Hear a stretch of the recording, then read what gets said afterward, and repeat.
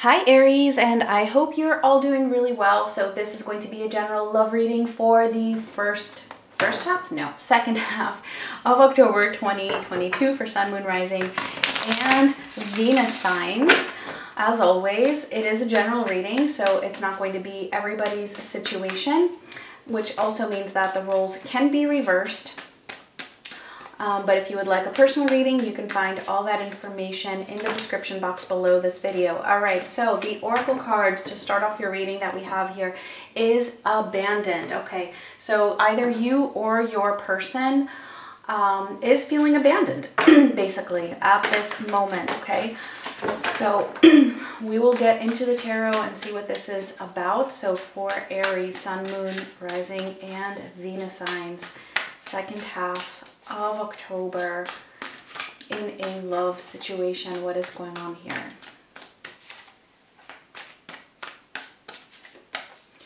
All right, for the situation, we have the Seven of Swords crossed by the Sun. All right, so Leo is showing up already in your reading. Somebody is avoiding. There's something that somebody here is avoiding. This is the situation that you're finding yourself in. And what it is that they're avoiding happiness by doing whatever it is that they're doing that is a little bit deceptive, or that is just, well, because avoidance can be deceptive, right? Avoiding what it is that you truly want, or just sneaking away from a situation.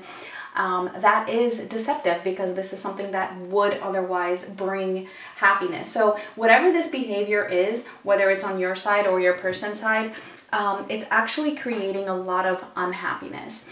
Let's see the recent past. We have the Eight of Swords. Yeah, okay, so maybe this has been going on for a while, but somebody is feeling really trapped, like there is no way out, or not being able to find the solution for something here.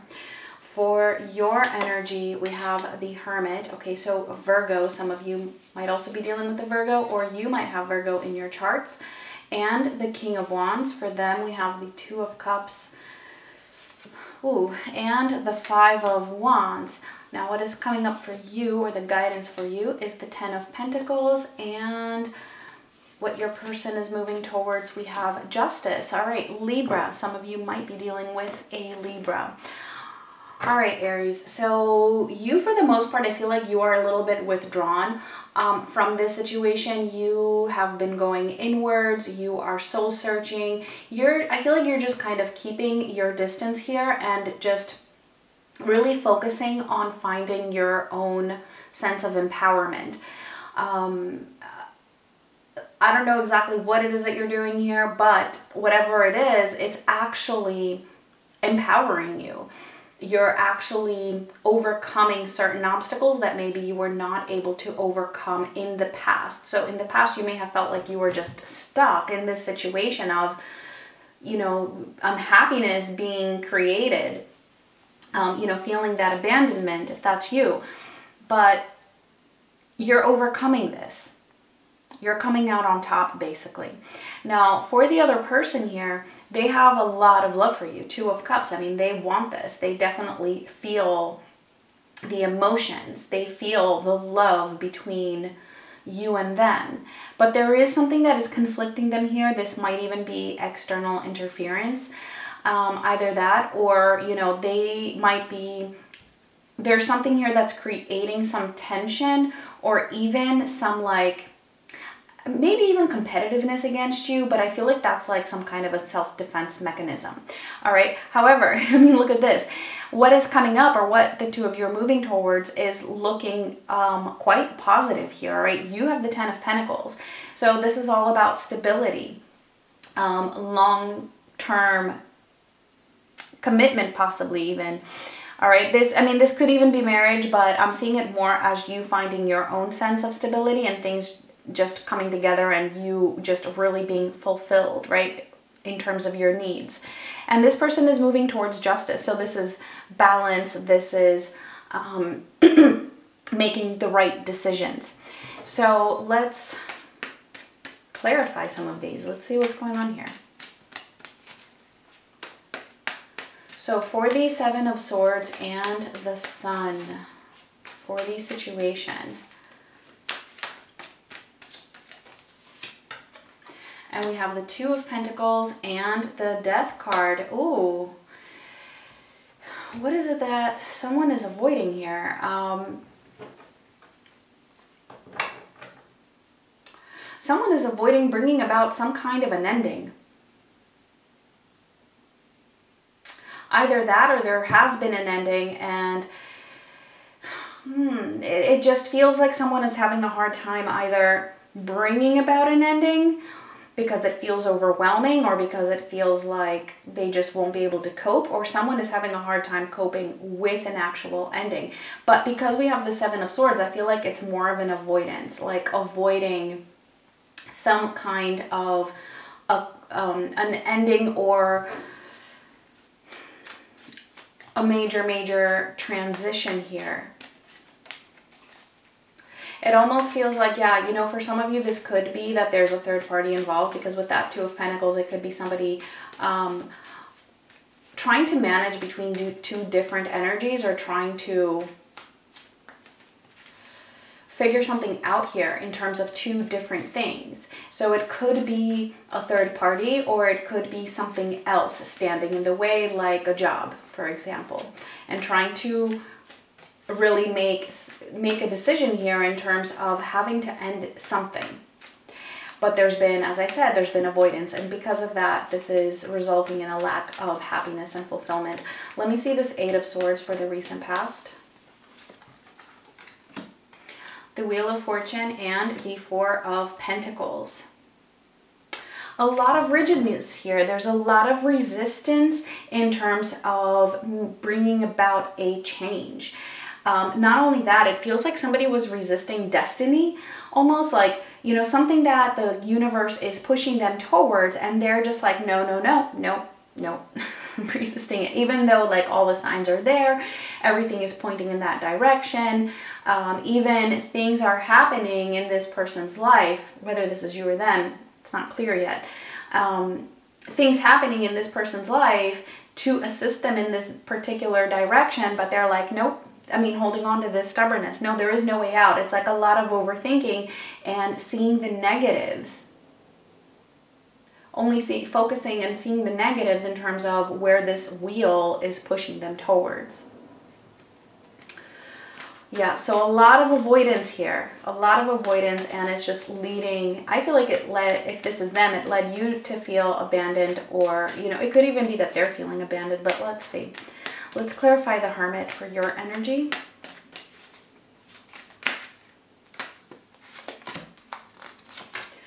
The Ten of Cups and the King of Pentacles.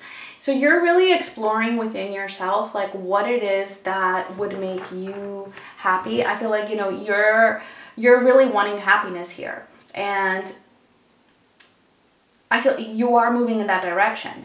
You are moving in that direction, but what you are realizing is that, you know, you need, you want somebody who is going to be this King of Pentacles, somebody who is able to provide long-term stability and be committed to you 100% rather than juggling two energies, whatever that other energy is. So this is you really having done this exploration within yourself, or really coming to this understanding, this realization that that is what is going to make you happy. And, you know, seeing whether, you know, you can find this here in this connection or not. For some of you, this could even be that this is you realizing that this is how you need to be in order to have this happiness, okay? So it really depends. Let me see this King of Wands. Because either way, with this King of Wands being here, yeah, this is you really standing in your power. We have the Six of Pentacles and the Seven of Wands. Okay, I see what you're doing here. There's a situation here where you are making this decision to not give, to this situation anymore. So if this is you juggling two energies, well then, you know, you're moving towards really understanding where it is that you want to give. Where do you want to focus your energy on? All right, because there's something here that you've been giving to, all right, and maybe it's just this person, right? If it's the other way around, if it's the other person juggling two energies, then this would be you not giving energy to this anymore. In whatever way, right? It's like you're standing your ground here. You're like setting some kind of a boundary. You're standing up for yourself in some way, and you're like, nope, I am not giving to this particular situation anymore. And by doing that, you are empowering yourself here. And you are overcoming whatever stuckness you may have felt in the past. So let's see what's going on with this other person here. Let's see this Two of Cups.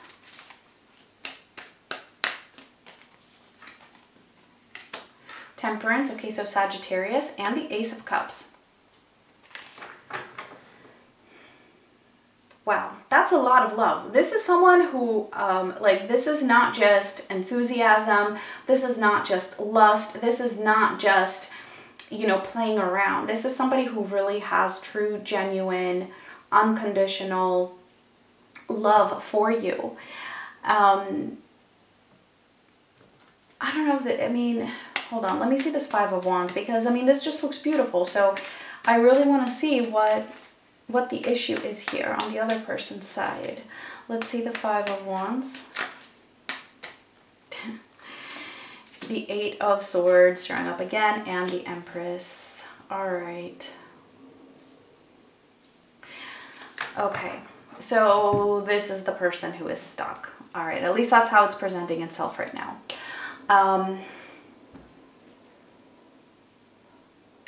I do feel like there is another person here involved. Again, for some of you it might be a job. I'm seeing a specific message here though, for some of you where it is actually a person, all right, that is keeping them stuck in a situation. But it's not the other person that is keeping them stuck, it's their own thoughts about it.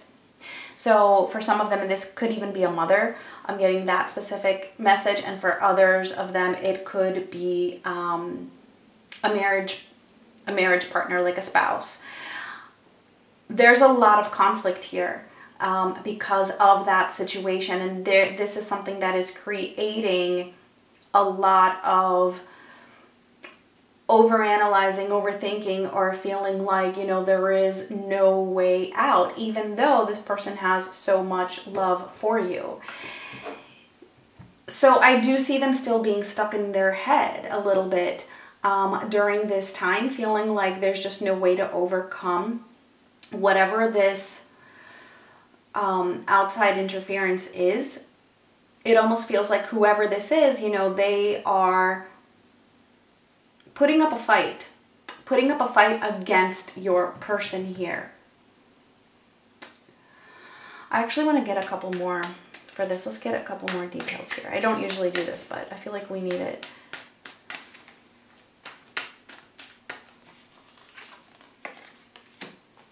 The Five of Cups and the Four of Swords. All right. So I'm also getting that this person, like the way that they might be behaving might be towards you, might actually be contradictory to how they actually feel. All right. Because they feel all this love for you, but I'm also getting here that they might be presenting themselves in a way where they seem a little bit hostile towards you, or a little bit, what's the word? It feels almost competitive, but it's not exactly competitive. It's kind of like a hint of hostility, or a hint of just going against you in some way. Like if you are in contact, like this could come off as, you know, anything you say is wrong, or anything you say bothers them. Almost like, you know, they just negate anything that you might think or that you might have to say. Something along those lines. But that's not representative of what they're truly feeling. Like this is actually causing a lot of unhappiness for them and a lot of grief. Almost like they can't help themselves. But it's like serving as a self-defense mechanism because they're feeling so stuck.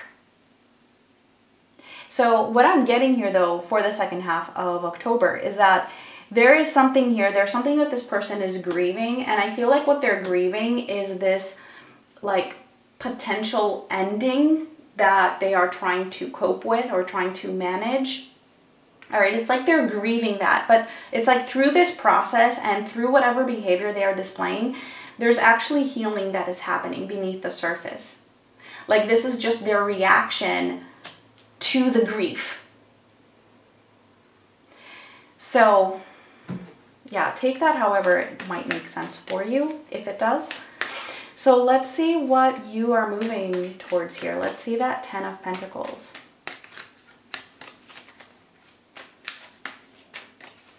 10 of Pentacles for Aries, please. The Page of Wands and the 7 of Pentacles. Yeah, you're moving in a new path here, and I feel like, you know, this is, you know, almost like it's like a new kind of a concept for you. Almost like you're feeling inspired to move towards what is going to bring you stability, and not giving your energy to something that is not giving you stability. So you're working towards this. Whatever it is that you're doing, you are manifesting this result. So it's like you're taking those steps which are ultimately bringing you 100% commitment, stability, you know, regardless of what that is going to look like in the details. Let's see justice for your person here, for what is coming up for them, because that looks really, really positive, doesn't it? Ooh, the Tower and the Sun. Wow. Wow, okay, so Leo showing up a second time. But basically what this is saying to me is that this person is moving towards making a huge decision. Some kind of a karmic balance is happening here. So I feel like the both of you actually feel abandoned in this situation to some extent. But there's something huge that is happening here. Whatever this Justice card is, I mean, this could be something, it's going to be life-changing, right? It's like the Tower together with Justice could definitely be a divorce, something coming to an end here, right? That ending that has been resisted all this time. Or at least moving in that direction of making that decision that, yeah, you know what, something really needs to change here. We need to destroy, you know, what is already existing here in order to start over. And then we have that Sun, right, which was the challenge in the very beginning of this reading. And now we have the Sun coming up here. So, you know, realizing that we cannot avoid happiness, like we cannot avoid this fulfillment. So that's what's coming up for this person here. Of course, I see you doing your own thing here and starting like on some kind of new path. So who knows what might happen after that, but yeah. So let me just pull a final card for you, Aries. I feel like we need one. Just anything that wants to come through here. We have the Emperor. Everything is going to be fine. I feel like, you know, you're stepping into your own energy, you're empowering your own self, and then ultimately I feel like, you know, the other person is actually following that same path. So keep doing what you are doing. Stand in your power. Know what you deserve, know what you want, know what it is that is bringing you happiness, and don't give energy to what does not bring you that fulfillment.